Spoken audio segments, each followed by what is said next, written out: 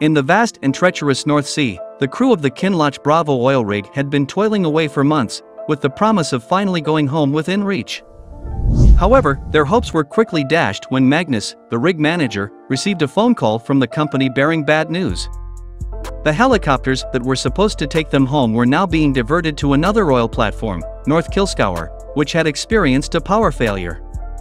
With no clear timeline for when the helicopters would be able to pick them up, Magnus tried to get more details from the company, only to find that the phone suddenly stopped working. As communications started to fail throughout the rig, tensions began to rise.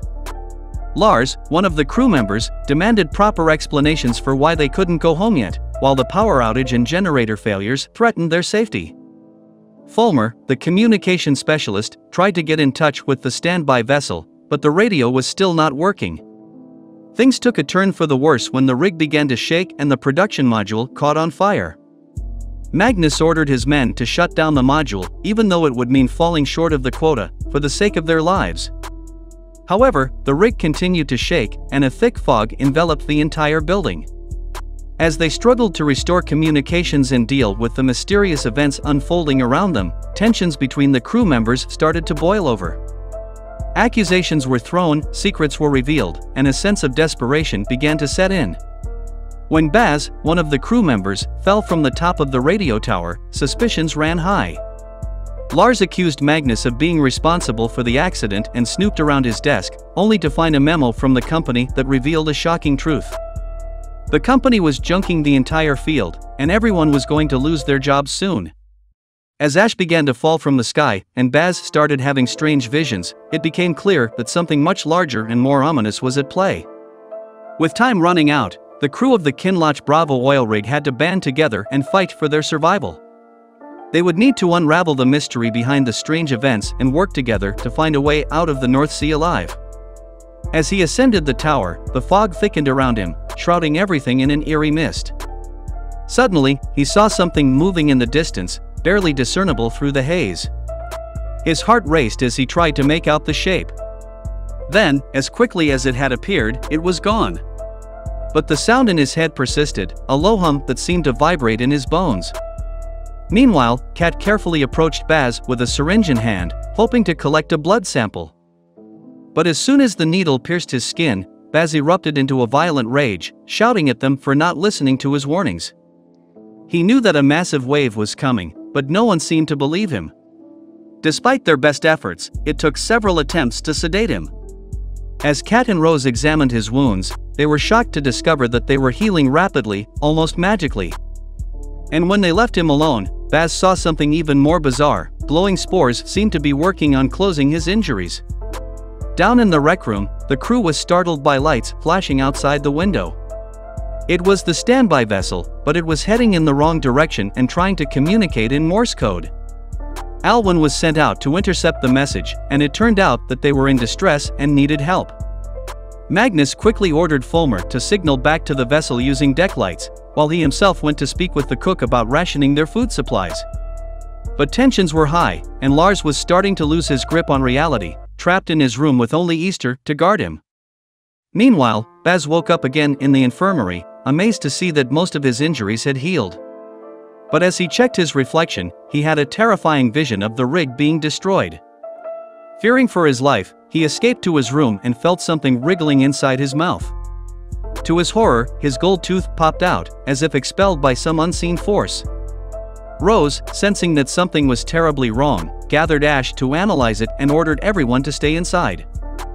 Fulmer informed her and Magnus that they had no way of communicating with the standby vessel and that they needed to guide it in using deck lights. But the risk was high, and if they evacuated, they could face legal consequences. As the night wore on, things only got worse. Alwyn found Baz drawing strange circles on the window, and when he asked him what was wrong, Baz could only say that his head was full of noise. The lights flickered, and Baz had another terrifying vision before running off. Meanwhile, Lars managed to break free from his room and escape through the window. And Lek, unable to cope with the stress, resorted to drinking rubbing alcohol and taking a shower. But as he vomited blood, the ink from his tattoos began to peel away, leaving him in agony. By the time Heather found him, it was too late. Lek was dead, and the crew was left to face the terrifying unknown alone. As the team on the oil rig struggled to survive, they were faced with a series of bizarre and terrifying events. When Kat went to check on a crew member, she found him dead with no clear cause of death. But when Dunlin arrived with Baz's tooth, they realized something strange was happening to their bodies, causing inorganic material to be pushed out. Meanwhile, in the control room, Fulmer noticed a strange light on the bridge that didn't come from the rig. He and Alwyn went to investigate, but Lars, a crew member, saw them and turned off his flashlight before they could catch him. Lars then snuck back inside and locked the door, bumping into Heather on the way. As Fulmer and Alwyn searched for another way in, they accidentally wounded Fulmer's hand. But at that moment, the ash that had been falling mysteriously stopped. Lars then went to the control room and signaled an SOS with the lights, causing the vessel to come at full speed. Alwyn eventually found Baz, but Baz refused to leave, wanting to see the life in the water that started it all. As the crew tried to make sense of the strange events, they discovered that the ash contained living organisms that were looking for hosts. These organisms repaired wounds quickly to keep the host healthy, and they had to avoid long exposure to the ash and keep an eye on people with open wounds. Rose, a crew member, also discovered that the spores had been seen before fossilized in layers of earth and should have died with the dinosaurs. Drilling so deep had awoken a sleeping nest of spores. Baz had taken his own blood sample and touched the tanks of water, instantly filling them with spores. He was now fully healed and growing plants in the mud pit. When James, another crew member, joined him, they believed they needed to defend this place because it was being attacked. The rest of the crew realized Heather was missing and went to rescue her. As they tried to restore power to the rig, the crew faced one terrifying event after another. James lost a tooth, revealing that he was infected, and the rig started shaking. Eventually, the crew managed to restore power, but they realized the flare on the production module was gone. With the rig still in danger, the crew had to work together to survive and figure out how to stop the spores from spreading. It was a long and terrifying journey, but in the end, they were able to overcome the threat and save the rig. The crew of the oil rig had been working for months without incident, but everything changed when a series of earthquakes hit the area. The tremors caused damage to the rig's systems, leading to a dangerous buildup of pressure that threatened to cause an explosion. The crew quickly realized that they needed to disconnect the rig from the electricity system to prevent a catastrophe. However, the module control that would allow them to do so was located in the mud pit, where spores that could infect the crew were present. Their only option was to reignite the flare manually, a risky move that Fulmer volunteered for. With Easter controlling the crane to bring him closer, Fulmer unclipped his harness and moved as close as possible to get a proper shot. Despite getting hit by the fire, he successfully reignited the flare. Meanwhile, Baz's visions grew worse, and he became convinced that the rig's system needed to be shut down to stop an impending attack. James attempted to close the valve, but the pipes were still under pressure, leaving them no choice but to access the system from the source. After Fulmer was taken to the infirmary for serious burns, he was visited by Rose, who he insisted he felt fine and wanted to help. Together with Heather, they worked on researching the cause of the earthquakes and the strange circles that appeared on the land.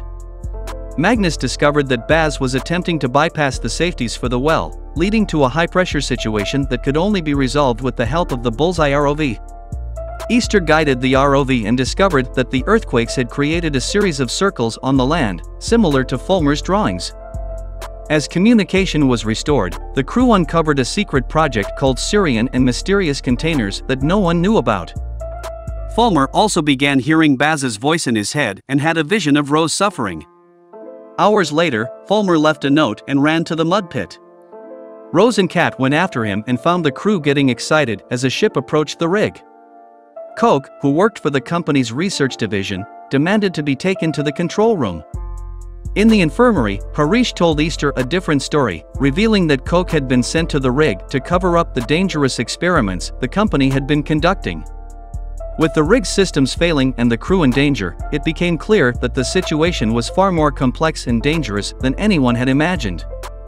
Koch arrived at the offshore drilling rig, and it was clear he had an important task to accomplish. He sent most of the crew home, keeping only those who were essential to help him install some new equipment. The task was critical, and they had to succeed. They weren't drilling oil up from the well, instead, they were sending something down. Coke was the only one who knew what it was, but he looked calm as if he had done this before. However, as the night went on, a thick fog descended on the rig, and strange things began to happen. People started disappearing one by one. Coke remained calm and focused on his work, testing the equipment and ignoring the pressure warnings until the rig exploded. Heather, one of the survivors, was tasked with cross-checking the list of survivors with the crew files, but to her surprise, she couldn't find Coke's name. She told Easter and Harish about this, and it was revealed that Coke had been accessing the system with a temporary account made by the IT guy upon his arrival. Coke wiped everything related to the test from the system before leaving the rig. When Heather checked the system, Harish pointed to a strange name on the crew list that wasn't there before. They found emails revealing that the organism they had been working on had already spread, indicating that Coke had always known, and the company had sent him to the rig on purpose. Meanwhile, Kat checked on Rose, who was studying some strange circles, which she realized looked like a tree. She realized that this might be how the spores kept track of time. The gap between the rings marked the 5 major mass extinction events, and the last ring represented the present, which was closing up quickly to destroy them. Coke explained that the explosion on the rig had been caused by the infected people who had opened the well to blow it up. He wanted to send a team to the production module, but Magnus refused to take that risk. Rose guessed that all the containers and testing were part of a secret project called Syrian. Fulmer, who had just arrived, noticed that his mind was clearer than his friends. Baz explained that Fulmer hadn't been exposed to the spores long enough yet, but they would take over soon. If Fulmer accepted to deal with the system, Baz could help him harness them. Dunlin, Lars, and Murch were sick of Magnus' bad decisions and called Coke for a private meeting to hear his ideas. Coke explained that they could stop Baz by using the carbon dioxide from the secret containers to knock him down.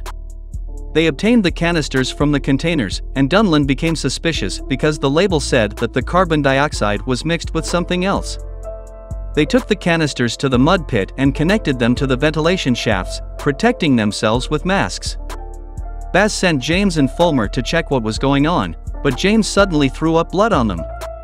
The guys realized the carbon dioxide wasn't knocking James out, but was killing him and the plants because that was Coke's plan all along. Lars and Murch ran away, but Dunlin didn't join them until he was sure James couldn't be saved. Fulmer tried to shut off the ventilation, but both he and Baz passed out. In the control room, Kat found Coke shutting down the doors around the mud pit after Lars and Murch had escaped, trapping Dunlin inside. Dunlin's mask ran out of oxygen, and he died too. Heather and Harish told Rose and Magnus about Coke and went to confront him. However, Coke defended his actions as necessary for survival. Magnus opened the doors but couldn't get access to the ventilation. They find Baz writhing on the ground, his body convulsing as if he's being electrocuted. Fulmer rushes to his side and tries to make contact with the spores to calm them down, but they seem to be in a frenzy. Rose looks around and notices that the walls of the mud pit are covered in what looks like ancient carvings. She takes a closer look and realizes that they are actually markings made by the spores themselves. She starts to decipher them and realizes that they are a sort of language, one that is meant to communicate with the spores. As she continues to study the markings, Rose realizes that the spores are not trying to destroy the world out of malice, but out of fear. They sense a great danger coming, one that threatens all life on Earth. Rose begins to communicate with the spores, explaining that they are not alone, that they have allies on the surface who want to help them. At first, the spores are skeptical, but Rose and Fulmer continue to communicate with them, explaining that they can work together to stop the impending catastrophe. Finally, the spores start to calm down, and Baz begins to regain consciousness. Magnus, who has been watching from the sidelines, is amazed by what he has witnessed. He realizes that Rose and Fulmer have found a way to communicate with the spores, and he begins to see them in a new light. Together, Magnus, Rose, and Fulmer come up with a plan to stop the catastrophe that the spores have been sensing. They used the data that Coke had collected to identify the source of the danger, a massive underwater volcano that is about to erupt. They realize that if the volcano erupts, it will trigger a chain reaction that will wipe out all life on Earth. Magnus contacts the authorities and explains the situation to them. He convinces them to work with him and his team to stop the eruption. They come up with a plan to use explosives to trigger a controlled eruption, one that will release the pressure in the volcano without causing it to erupt catastrophically. It's a risky plan, but it's their only hope. Magnus and his team work around the clock, drilling into the volcano and setting the explosives. Finally, the moment arrives. They detonate the explosives, and a massive blast rocks the ocean floor. At first, it looks like the plan has failed, but then something miraculous happens. The spores begin to glow, emitting a bright light that illuminates the entire ocean floor. The volcano erupts, but instead of causing a catastrophe, it triggers a massive release of energy that ripples through the ocean, calming the spores and preventing the catastrophe that they had sensed. As the team watches in awe, Magnus turns to Rose and Fulmer and thanks them for their incredible work. He realizes that they have saved the world, not by fighting the spores, but by communicating with them and working together. In the end, the team returns to the surface, where they are hailed as heroes. Magnus, Rose, and Fulmer are awarded medals for their bravery and ingenuity, and the world is forever changed by their discovery. The spores, once feared as a threat to humanity, are now seen as valuable allies, a part of the delicate balance of life on Earth. And Magnus, who once saw only the profits that could be made from drilling for oil, now understands that there are things far more important than money.